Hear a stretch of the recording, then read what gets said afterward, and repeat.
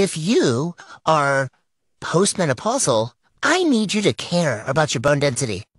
What is osteoporosis? Do you actually even know?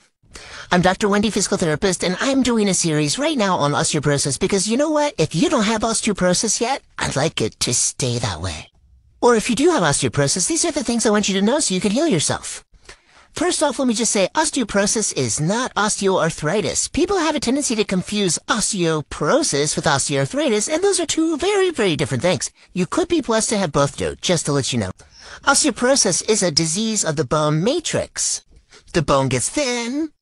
In my mind, I kind of think of it like Swiss cheese, because the density of the bone, not so good. So what osteoporosis is bone loss.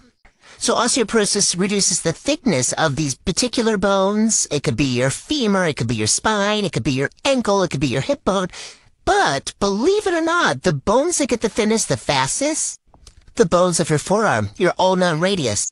So because these bones are getting thinner, they are more likely to fracture because they can't withstand the stress of your everyday life. Now, the reason I'm telling you this is because these type of fractures happen the greatest in postmenopausal women. And if you're late perimenopause, meaning you're still getting your periods, but you're getting closer to menopause, I need you to really care because what you do in late perimenopause can save your bones for postmenopause. That's right. We don't usually talk about there's a place in your life where you should really care about your bone density. So late perimenopause is when you actually do start to have changes in your period. Early perimenopause is what I'm oftentimes talking about on social media because people don't know anything about it because they're like, oh, I still get my periods.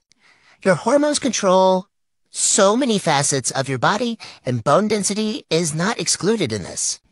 So hit the plus sign and follow along for more women's health and wellness tips. Bye.